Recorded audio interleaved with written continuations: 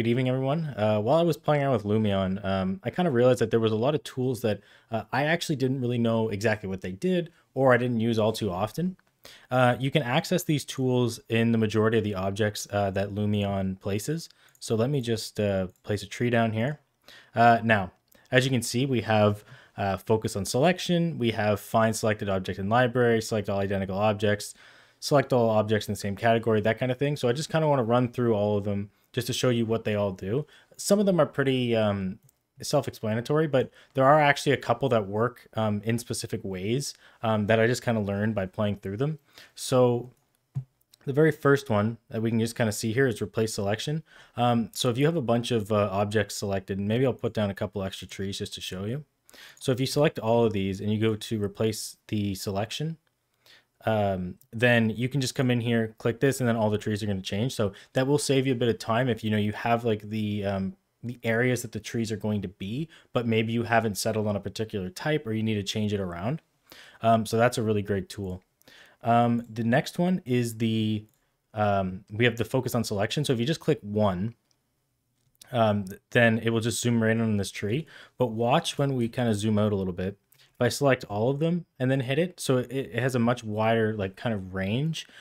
So if you just have all those objects selected, then it will just focus the screen on in the correct area, which can save a lot of time, especially if you're kind of like far away and you have to like zoom in or whatever. This way you can just zip right to the object. And I'll just deselect these. And so the next one is find the selected object in the library. Now this is one that, you know, you're not going to use it a ton, but it could just save you a bit of time here and there. If like you want to see this tree, maybe others in the category, you can just click it and it'll pop it right open to the page where it can be found. I know that I've kind of just opened it up myself and kind of went through them trying to find the one that I want. So being able to do that can save a bit of time. And the other one is select all identical objects. So these are obviously identical objects of this one. So if I click it, they're going to get selected. And just to help demonstrate this a little bit better, I'll throw these two trees in the background. So if I click this one, select all identical objects, they're going to get selected. If I click back here, select identical objects, then they're going to get picked up there.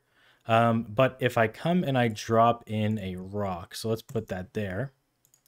If I click on the tree, and obviously if I do select identical objects, these ones are going to get picked, but maybe I want all of the trees and not the rock. That's when you do select all objects in the same category. Click that, and as you can see, all the trees are now selected, but the rock isn't. So if you are working with large nature scenes, this can save you a bit of time in that, where it's like, you know, you select all the trees and you go like, okay, we don't want, you know, variety in these trees. Maybe it's all like a particular kind of pine or something like that. You can change them out very quickly. And the next one is the randomized position. So I don't actually like, I was thinking about this and I'm not really sure of an example when this would be used, because you know, maybe if you just have like, you're just trying to do like random scatter or something like that. But you know, it seems like the cluster kind of does the same thing, but if you click it, then it's just going to go to random areas. Now, I could be wrong about this, but I think that the area, so if you go randomized position, having them in kind of like a zone like this is going to make, I think, almost like a circle around it or like a shape around it. And then they're going to be randomized within that, like within that, that area. I could be wrong about that, but that appears to be what the case is. Like, it seems like they don't stray very far from this. So that must be how it's done, because if you put some trees out here, then the same thing would kind of happen. So I'll just undo these. Now the randomize rotation, this one can be great if you're doing, let's go back here. So if you want things to be a bit random, it can save not only a lot of computing time in other softwares. Lumion is pretty good at optimizing this already, but instead of having like 10 different trees, that what you can do is just copy one tree and then change the rotation. And that actually is normally enough to make it seem like all the trees are random, just because trees are just the way that they're shaped. Just by rotating them a bit, it can look like an entirely different tree. So having the ability to come in here and just hit randomize rotation and get a little bit more randomness there, that can really help. And the same goes for the randomize size, which is the next one we'll look at here. So you click that, and then as you can see, it just kind of goes and makes some different sizes, but you can also have a slider here. And I believe that's just like the variance. So it'll go like within 50% up or down of the original tree. I think that's how that works. But this is just 10%, so the trees are basically the same size. As you can see, this can be a lot bigger. It is random, but we'll hit that. And then the last button in this row is the reset size and rotation, which kind of speaks for itself. So if you just want to go back to where we were, you hit that and then you're good to go.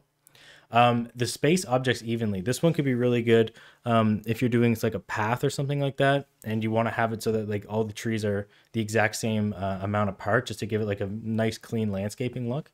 So if we click that, as you can see, all the trees kind of fall into the middle.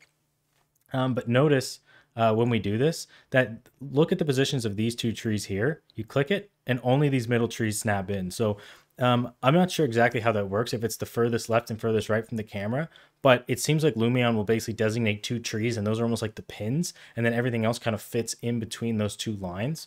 Kind of like when you hit the divide button in SketchUp, where it's like you take a block, take it here, divide it, and say like 3, and then the blocks will appear in between, taking up exactly the same amount of space. I think it kind of works like that.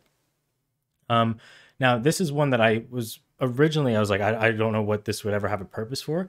But this is one that I actually might have been mentioned to me by a viewer when I was doing my construction phasing. If you import a SketchUp model and you make sure that the origins are all the same, you could theoretically hit align positions, and then all of the origin points would snap onto one another. Because watch what happens when we click this. So all the trees will go and just snap to one particular place. So if you had a bunch of origin points like I did in my video where I was actually moving them around, you could have just clicked this button. And that's why it's really important to kind of understand all these little tools that Lumion has, because while that didn't take a ton of my time to do that, if it was a much bigger scene, that could have taken me like a day of just setting everything up normally. Whereas if I just did it correctly and imported it, it could take me like 10 minutes. So that's kind of a neat little trick there. The other one is the align rotation. So this one is just the exact opposite of randomize rotation. You click that, it goes back to normal. Now, place on landscape. This is one that I'm going to show you with both an imported landscape that I have and also the Lumion one. If we take this, and we'll just kind of, maybe I'll actually make this a little bit stronger. Something like that. So maybe I'll go like this. Okay, so what I'm going to do is I'm going to take the trees, and you don't have to bring them all the way up. I'm just doing this for kind of like effect. So with this one, if you hit the place on landscape, then it's just going to zip right down until it hits the bottom.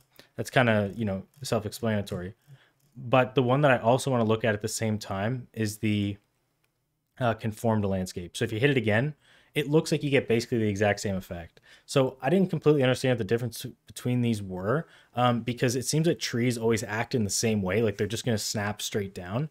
But let me show you what happens if we choose something like these small rocks here. So let's just drop a bunch here.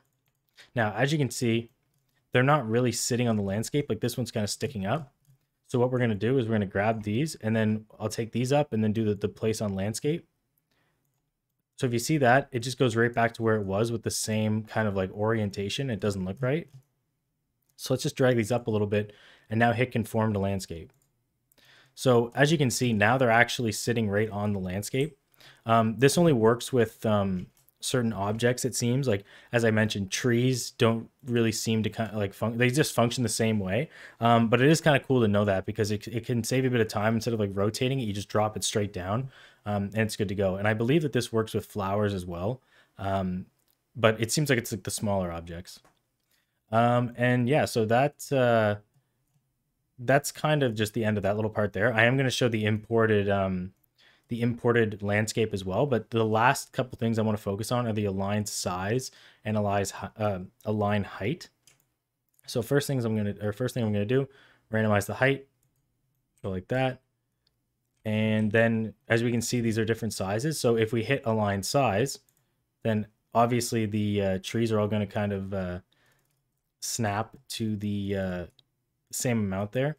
Now, what's kind of weird about this one, or the align height, is that, to my knowledge, the height, like, it's not the object's height. Like, it's not like the tree's height.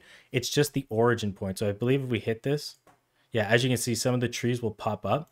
because now these are all kind of like on a horizontal plane. And yeah, but the you can also tell when they're all flat like this that the sizes are all the same. So it basically just reverts this the randomized size. So the same way this is a line rotation, the align size just works like that. And yeah, so that's all these tools. I know that they're kind of like, you know, some of these are kind of like self-explanatory, but I do think that this video is even worth just giving a quick run through, because even if you just learn like what one of them do, then it's pretty cool. Like I definitely know of some time saves that like I'm going to be able to get in the future from this.